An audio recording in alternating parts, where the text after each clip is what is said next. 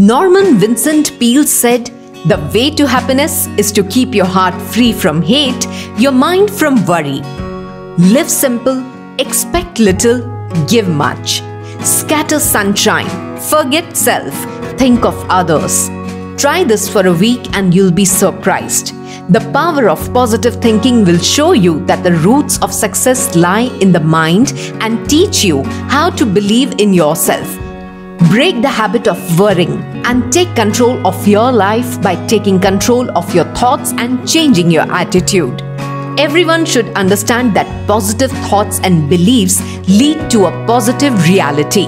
Positive thinking and beliefs will take you on the positive path and also help you to achieve your desired goals and success. So let's begin with the power of positive thinking. 1. Believe in yourself. To start any work, starting it with self-confidence is the best option. People should have a belief in them that the work they are going to do will take them to their desired goals.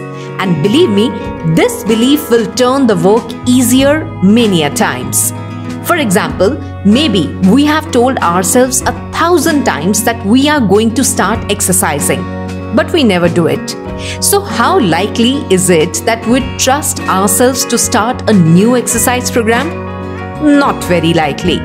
So always trust yourself. Create the kind of self that you'll be happy to live with all your life. 2. Your attitude indicates your entire life.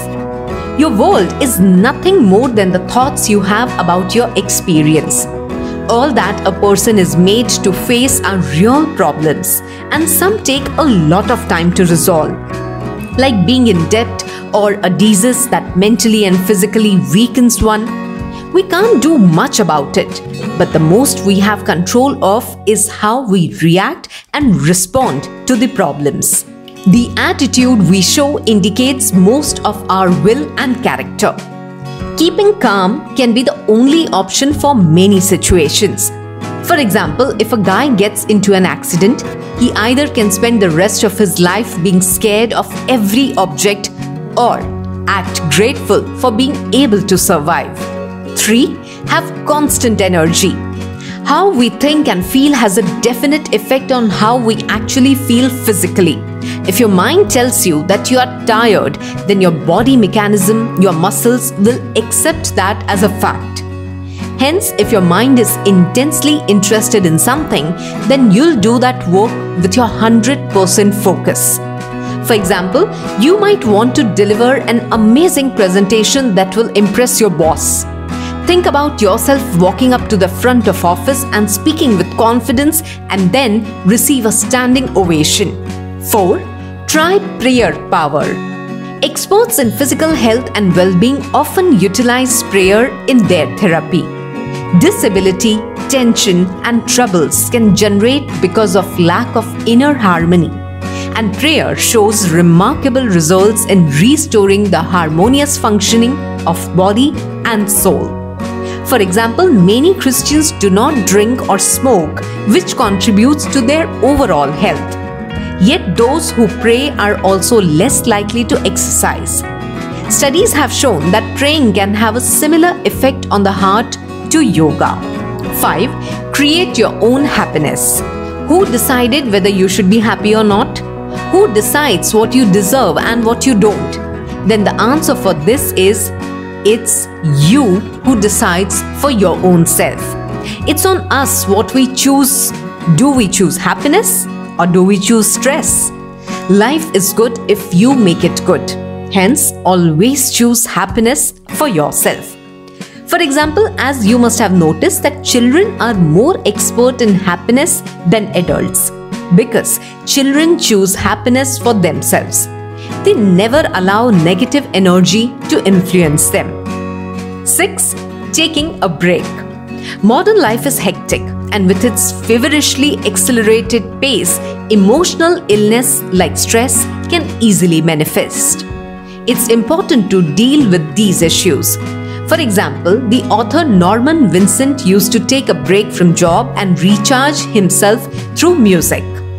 While we all have real and pressing problems, we have the power to choose our response and create either a positive or negative feedback loop. 7. Faith. Faith is a state of being in trust and in reliance on someone or something you know or understand to be trustworthy or reliable. We all have faith either in ourselves or in someone else or something. For example, I have faith in God.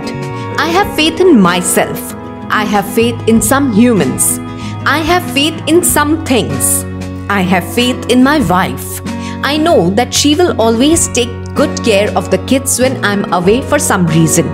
She has faith in me that I'll always be faithful to her till I return home. 8. The power to solve personal problems. You should have a belief that for every problem there's a solution. Always keep calm. Tension blocks the flow of thought of power. The brain can't operate properly under stress. Never force your answer. Keep your mind relaxed and let the answer become clear and visible. Assemble all the facts impartially, impersonally, and judicially. 2 sales executives from the shoe industry were sent to explore a possible emerging market in Africa. Both were eager to seize any opportunities. A month later, each returned to report on their observations. Both executives noted that hardly anybody in the country they'd visited wore shoes. The first executive was frustrated at a wasted journey and reported that there was no demand for shoes and therefore no sales opportunity.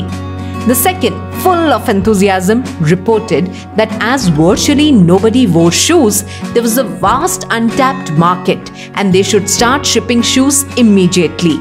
So friends, here are some of the ways how positive thinking change our life. I hope you like my video. Thanks for watching.